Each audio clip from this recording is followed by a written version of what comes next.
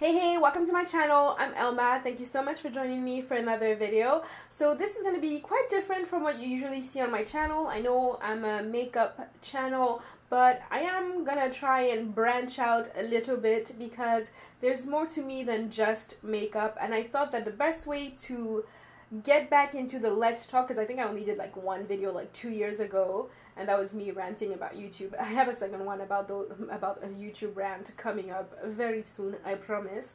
But I wanted to start off my Let's Talk by something quite positive, and I do hope that by me talking about this, it's gonna help someone out there, because honestly, I'm a whole new woman. I don't know if it makes sense, but anyway, if you like this video, please give me a thumbs up. It will really let me know that you want to see this kind of content. And also, if you have any topics in mind you would like to see, please comment below so that, you know, I can check them out. And if you want to see more videos from me, please click on that little subscribe button and also on the notification bell so you're notified when I have new videos up, which are usually on Wednesdays and Fridays. Without no further ado, let's get right into it.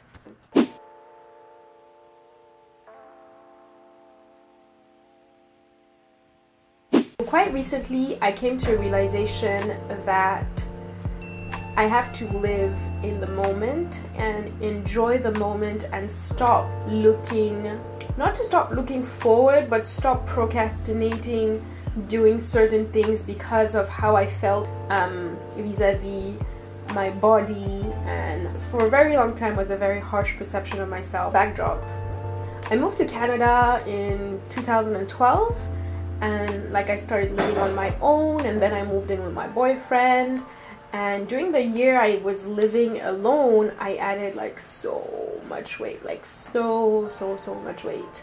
I'm quite petite, like I'm 5'2" or 1.59 m in the metric system, and so like when I add weight, it was like I was like a ball basically. I don't even think I have pictures of that time, because that's when I stopped taking like full body pictures of myself, which is quite interesting because that's when I started doing YouTube. So it's like, yeah, contradictory, kind of like paradoxal. But yeah, so I added weight and it did not go well with my family at all. Like, my parents were not having it. Like the minute like anytime I'd go back home, it's like, yeah, you gotta eat, like, you know, you gotta hit the gym. I was like overweight basically, and like my dad was more of the things like, oh, you know, like he's diabetic, so his thing was, oh, you know, like it's so unhealthy, you could like, you know, get sick easily, like, you know, you need to be fit. So anytime I used to go back home, or before I used to go back home, I used to be like so anxious, like I would starve myself and like not want to eat. And actually around that time as well, and I don't think a lot of people know this, but I was bulimic, and that shit doesn't do anything. Let me just tell you right now, like anorexia, like you could like actually like, you know, like as a woman, you know, that could affect your period, like fertility, all those things. Like it's not good. Bulimia, I don't think it affects the same way, but it does not help in any shape or form. Like, trust and believe, you do not lose weight if you binge eat and then puke it out. Like, you know, that's not the way it works. I'm gonna get into, like, I'm gonna probably do a whole other video about like being bulimic and everything, but that was how low things were. And like I didn't like myself, like I didn't take any like full body pictures, and I was always so anxious when it was like time to go back home, because I'm like, damn, I'm taking all this weight. Like, and to be honest, like honestly, people will be like, oh, why don't you just go to the gym, I'm a lazy fuck, okay? Like, I'm not even gonna try and pretend that I even like the gym. I freaking hated it. So like when I'd go back home, I'd go to the gym like basically every day, like Monday to Friday, Monday to Saturday in the morning, and I just hated it. But I would lose weight and then like come back to Montreal and get back to my normal habits and add the weight back again. So it's like up, down, up, down, up, down. Like I wasn't comfortable in myself anymore. But weirdly enough, it never like affected me sexually. Like my boyfriend always made me feel like super pretty. I didn't like shopping for clothes anymore. I didn't like taking full body pictures. I always kept like this one outfit. I'll be like, yeah, I'm gonna lose weight, and sometimes I'll go on these like diets where I'll be like taking, you know, diet pills, or like Garcinia Cambogia. I don't know how many articles I read on that shit, or like appetite suppressants, like. But the thing with me is like, even though even though I used to take all these things, first and foremost, I love food and I love to cook. So it's like I'll starve myself, and then it's like I'll cook this really amazing meal, and I'll just like, you know, eat and not be super active, except for, you know, going to uni and stuff like that. And then it was just like adding more and more weight. I'm not going to go into things that was said to me, but like it was really some horrible shit that just honestly truly scars a person. So like I never felt comfortable, you know, like going out, hanging out with people. Like they're like, oh, take a picture, blah, blah, blah. I'm like, hey, if the camera is not here, you know, facing down, just my face, I ain't gonna take a picture. So for a very long time, no pictures of me like full body or anything. Like even if you go scroll through my Instagram, it's only very, very recently that I started posting more pictures of myself. And not even that I have that much, but I have some upcoming of like full body and stuff. So like stuck in this rut, and honestly I have the bestest friends in the world. Like they're always like, man, you're so pretty, you're so beautiful, like love your body, da da da da. And I was just like, you say that's because you're thin, da da da da da. And like I never believed it. Like even my boyfriend would be like, oh, you're so beautiful, and like in the back of my mind I'm always like, yeah, right. It really like ruled the way I approach people, and like even like sometimes I'll talk to people and I'll always like find myself putting myself down, and like with social media and stuff like that, like it didn't help because like Instagram, you see all these skinny models, like skinny tea, skinny this, and I've tried them all. Like that thing does not work. I tried everything possible, and I was just in this whole, you know, denial mode. Like even when I'll buy clothes for myself, like I knew that clearly this is not gonna fit me, but I would still buy it because I'm like, oh, you know, I'll just lose a little bit of weight and I can fit in it. That is not the way to that is not the way to live. Trust and believe, it is not the way to live.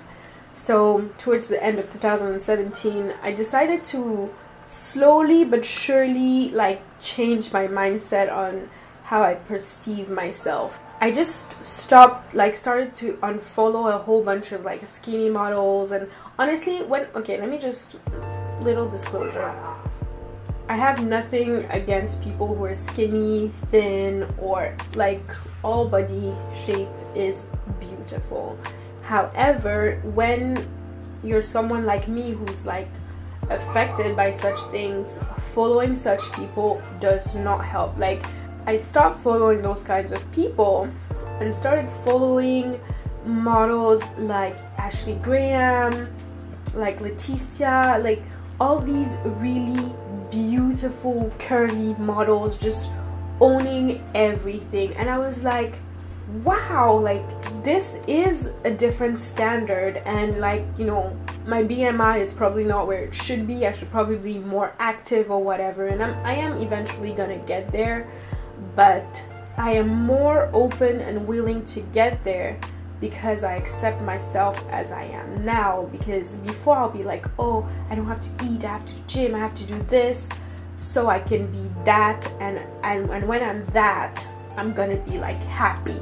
Yeah, when I'm skinny I'm gonna be doing this, when I'm skinny I'm gonna be doing that.